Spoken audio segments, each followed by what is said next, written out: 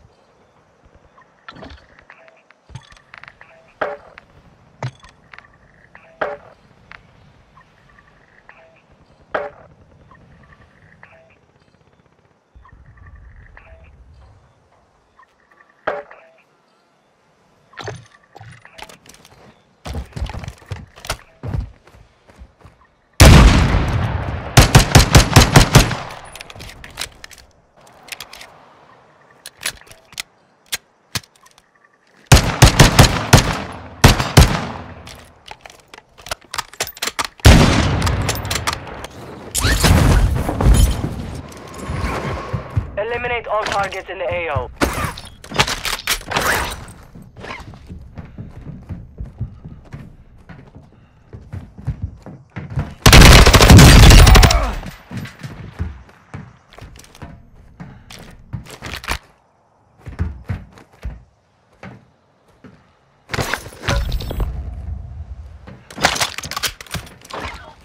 Enemy dropping into the AO.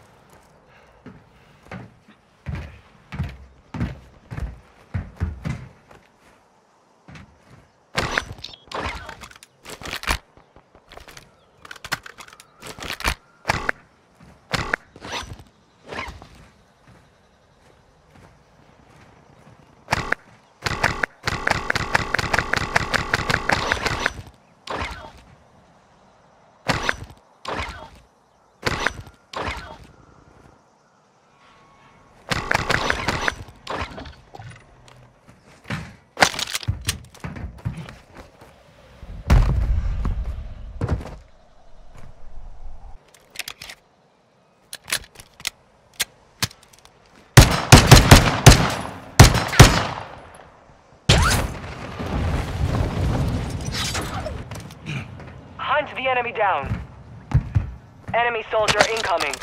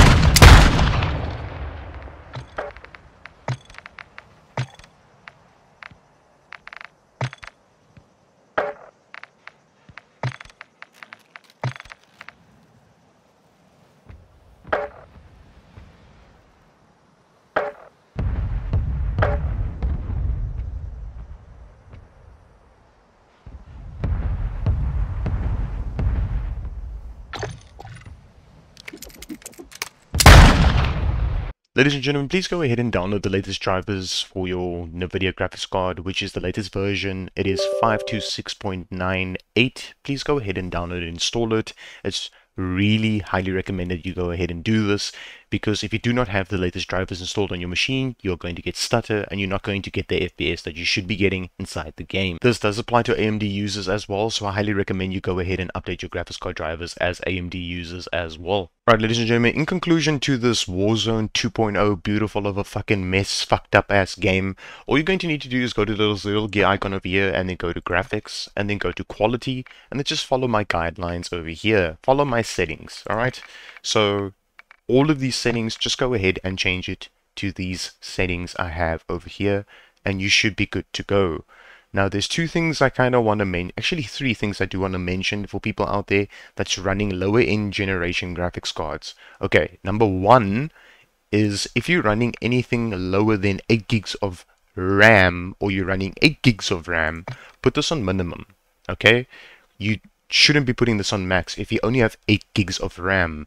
Nowadays, we in 2000 and basically almost in 2023, so I do know a lot of people do have more than 8 gigs, but this is for the people out there that's running only 8 gigs or lower. Put it on minimum and you should be good to go.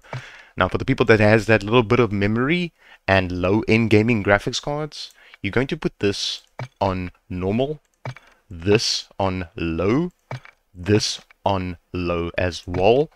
And then I highly recommend you go ahead and change this to this over here.